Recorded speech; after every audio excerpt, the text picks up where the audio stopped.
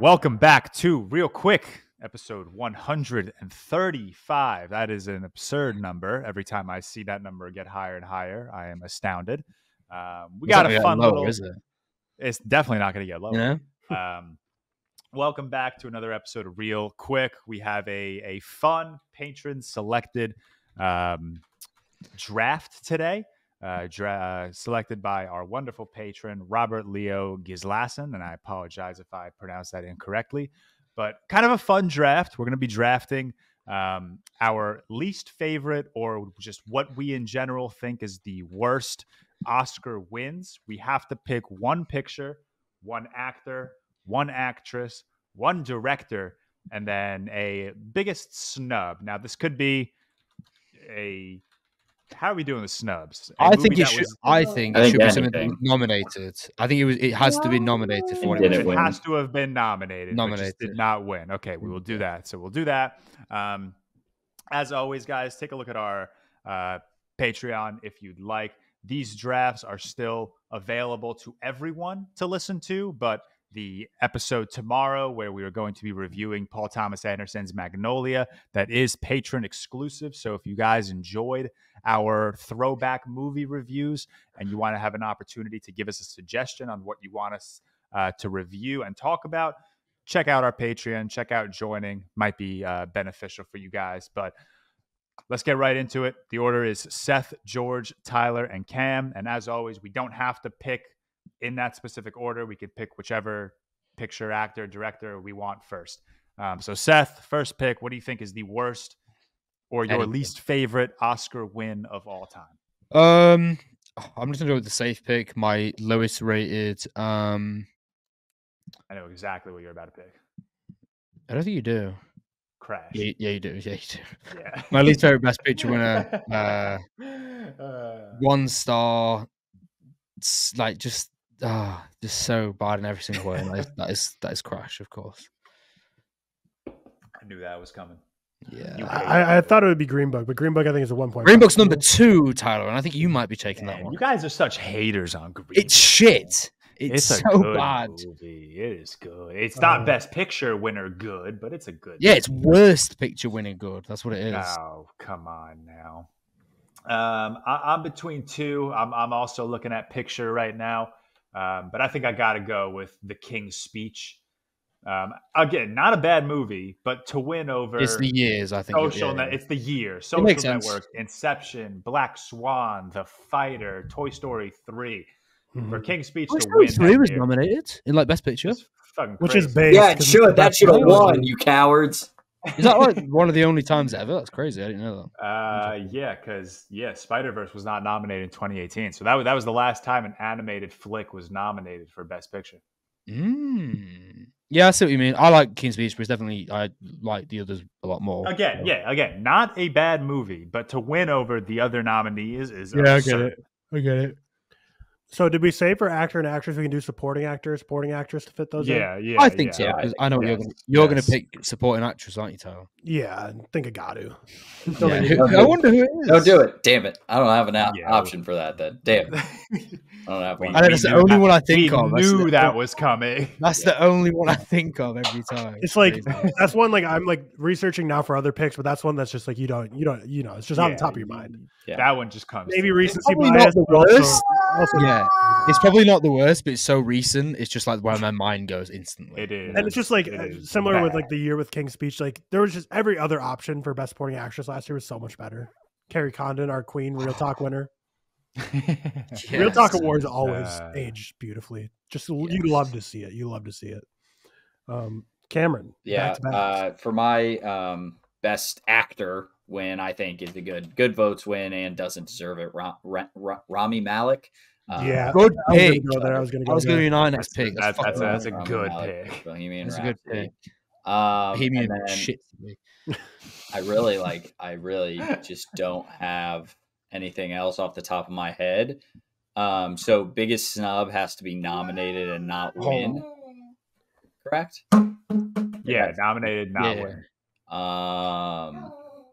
I'm gonna go with maybe not the biggest, but it's just on the top of my head, so I'm gonna go with it. I'm going to go with Whiplash in 2014 because that was a bad year of movies. Like, not a bad year, but not a great year of movies, or at least nominations. 2014? Nominations, I don't think. I like The Grand Budapest Hotel. I didn't love Birdman as much as I want to. American Sniper is overrated. Boyhood's good. The Imitation Game, I don't think. Maybe I saw it a long time ago, but I don't know. I saw what you mean, though. Whiplash won easily, in my opinion. Man, I don't really know where to go here. I'll probably go a picture now. Yeah, I'll go Green Book, even though Nomadland's right up there. I'm sorry. That'd be even more of a hot take of a Nomadland up there, but Green Book is what I'll pick for picture. There's another one beginning with G, Tyler, that I thought you might have gone with as well. Actually, no, you would have gone with Green Book, but I mean, I think you've gone with the Wind. Picture winner that began with a G? Yeah, Gone with the Wind, man.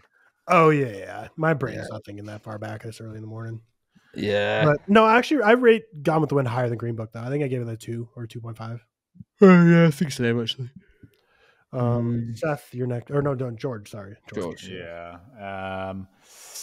I'm going to go with my biggest snub. Oh, am I going to go with my biggest snub? No. I'm going to go with actor.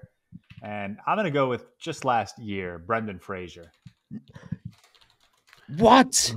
Oh, dude, over Paul Mescal. No, that was my next pick, you prick. And, okay. I thought you were like, what? Like, oh, no, I agree. I very much agree. Yeah. Again, base ReelTok Awards, Austin Butler, the winner. Facts.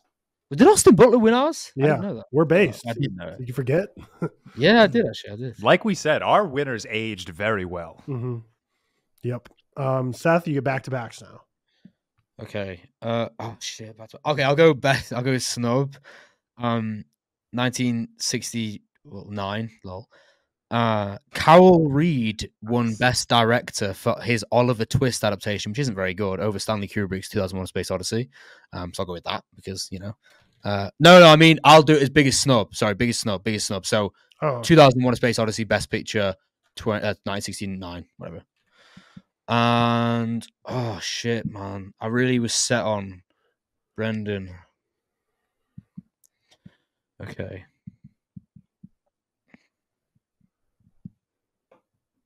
For best.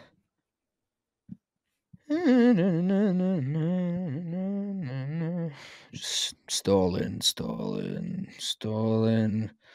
For best actor.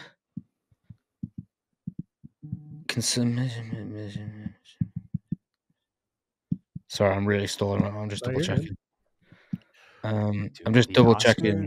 Suck. Yeah, they do. They're really fucking shit. Like, I'm just like looking through these nominees, like, hey, just don't pick the right one ever. God. Good. I got my next pick as long as you guys don't take it. You have your next pick? I know exactly what you're thinking. Yeah, right. Sorry, I'm just double checking this one. I'm just double check this one in 2 seconds.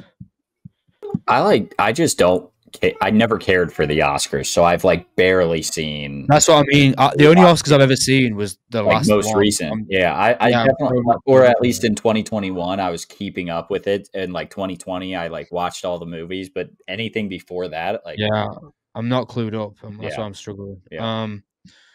Okay.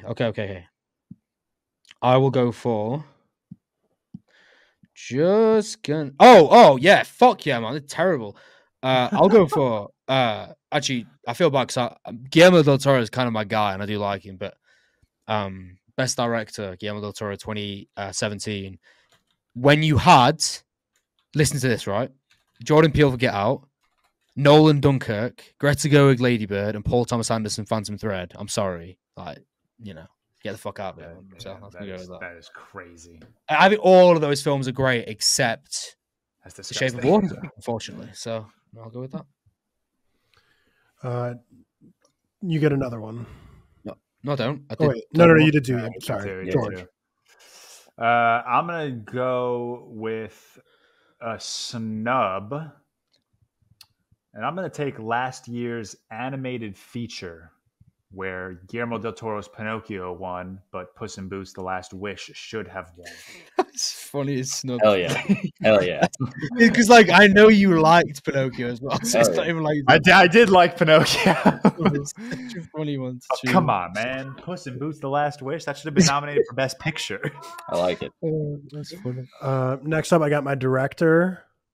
I'm going to go Robert Zemeckis for Forrest Gump. No, I actually had going to pick that, you jackass. I was going to pick that. Best so picture rare that we have an overlap. I feel like I haven't seen most of these or a couple of these that it won over, but Quentin Tarantino for Pulp Fiction alone, that's like totally that. Like my mom reminds me all the time that movie like changed people's lives when they saw that movie in theaters. My parents love that movie so much. But yeah, Robert Zemeckis winning there was a multiple Forrest Gump picks I probably could have picked here, but I'll go best director. Cam, you're up next for back-to-backs. We're getting into territory. Like again, if it's not the last 3 years, I haven't seen every. I am searching through every year right now. I don't know. So we're going with something I didn't even watch, but I do like the other movies better. So we're gonna go with for director. Sorry, so Tom Hooper won for The King's Speech.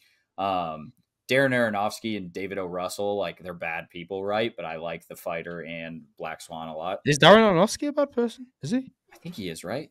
Am I mistaken? I think he just cop. Oh, I think he just copies people. Either way,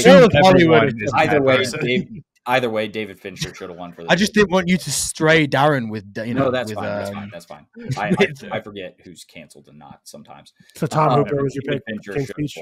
Yeah, Tom Hooper for Cats. And then next, for Best Picture, I'm just going to go with The Shape of Water. Because, again, there were a ton of other movies that I wanted to win that year, and I never watched The Shape of Water. Yeah, I don't mind that. I didn't love The Shape of Water. Oh, you've not seen The Shape of Water? No. Therefore, I think that's a fucking horrible pick. That's such a stray. Yeah, that is a bad pick, though. Every Best Picture winner like that I've seen is like the only movie I've seen that year or something. Yeah, that's fair. Way back. I'm like, well, it's best from that year, so that I've seen. I'll go for my biggest snub because if I don't draft it, then who am I? I have to look myself in the mirror, really do some soul searching if I'm not picking this. Babylon Score. Yeah. It's a great pick. It's a great pick. Simply not a snub. I think we all have a pick. We've all done our snubs. I'm disappointed I didn't take La La Land picture because that. Right. It did win. It won. It did win for about 2 minutes. Less than. I mean, that's more minutes than every other year of movie that got snubbed. I had one. George, next pick. I'm going to go with my actress. And I just watched this movie for the first time last night, and I couldn't believe that Carey Mulligan lost to Frances McDormand for Nomadland. So that's going to be my least favorite, I guess, actress. Frances McDormand might be my favorite actress of all time, but I like the pick. Yeah, she may be my favorite actress ever, but Carey Mulligan was on another level in Promising Young Woman. And just like Nomadland was such a blech. Yeah. Actor and actress to round us out, Seth. Okay, so my best acts, I'm going to go for Gary Oldman. 2017 again. I was between two picks for what I was going to go for best actor, and he was one of them. So thank you for making my career achievement. Like, you literally had... Actually, I haven't seen Roman. I don't even know what this is. The Denzel Washington one, but the other ones are crazy. Daniel Kaluuya, Get Out, Daniel Day-Lewis, Phantom Thread, Timothy Chalamet, Call Me by Your Name, all much better performances. And I love Gary Oldman, but that was very much like a Leo the Revenant. There's loads of examples. Philip Seymour Hoffman, I would argue, for Capote. Like, very much a career award. And I love Gary Oldman, but not great. And let me just get my best. So I'm going to go supporting actress. Just double check this. Here we go. Supporting actress isn't a great category, isn't it? Oh, someone picked. Yeah. Okay. So, why is Jamie Lee Curtis the only one I can think of? It's just. Who are these people? Okay. What's Bombshell, by the way? Margot Robbie? What the fuck's that? It's like movie about the reporters. Yeah. And sexual assault cases, I believe. Is it any good? I've heard good things. I haven't seen it. It's good. Well, I'm stalling like crazy right now. I have my pick, and it's based on nothing. But I don't know the Oscars at all. I'm realizing. I just okay. Hold on. I can't find like a best.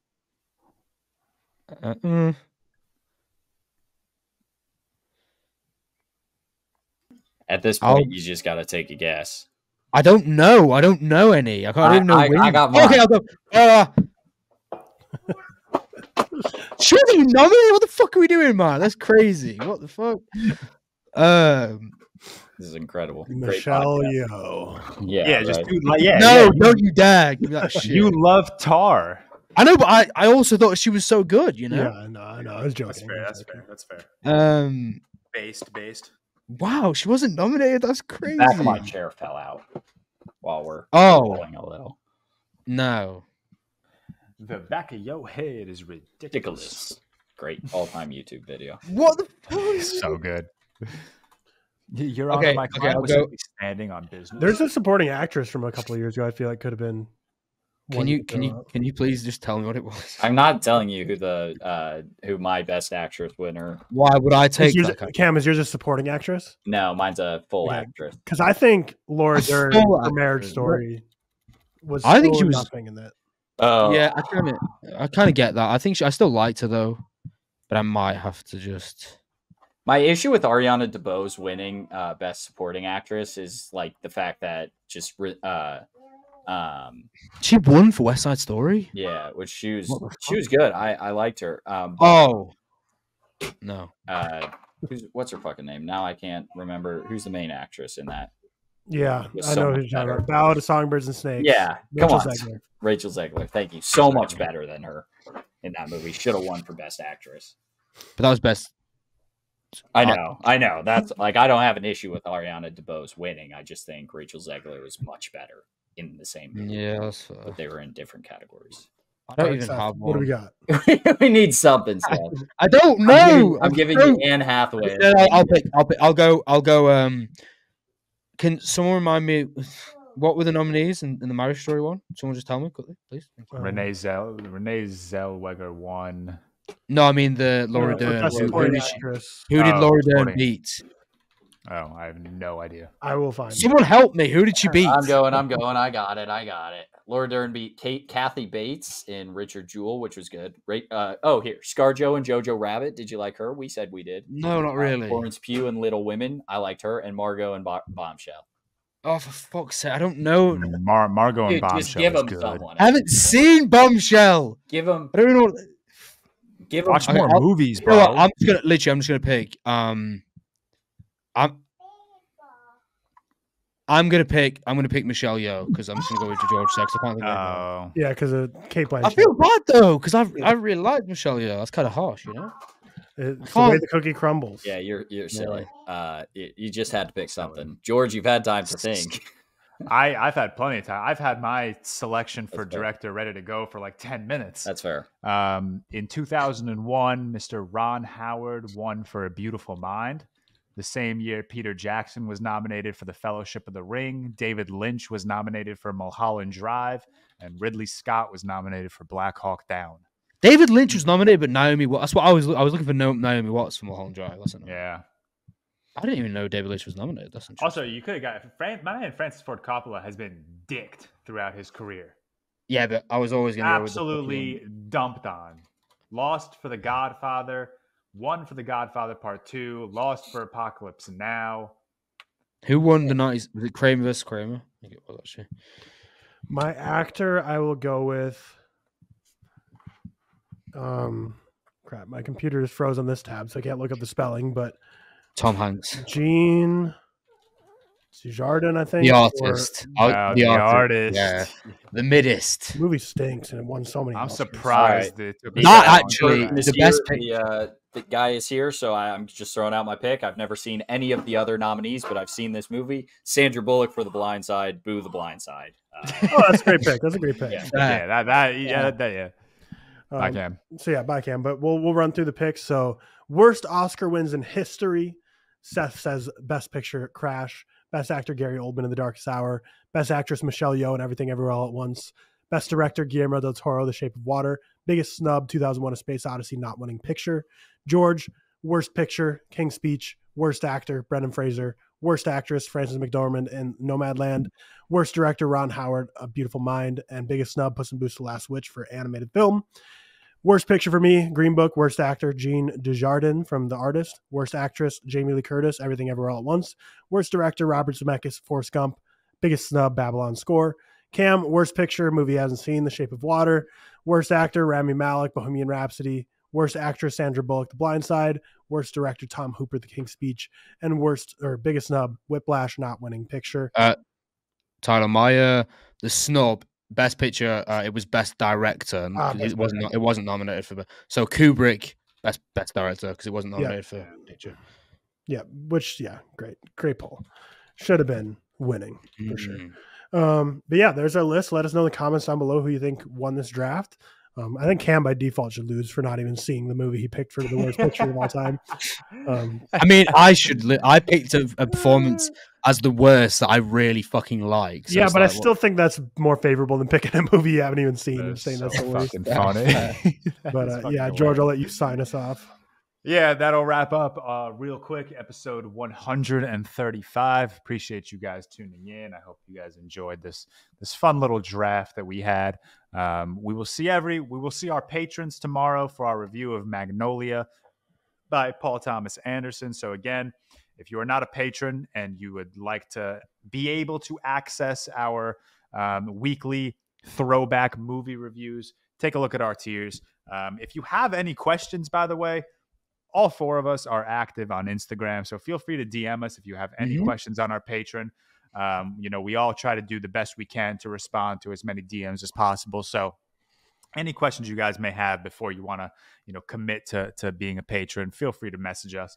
But that'll wrap up ReelQuick episode 135. Shout out Robert Leo Gislason for the recommendation. And we will see everyone on Monday for ReelTok episode 75. Perfect. Peace.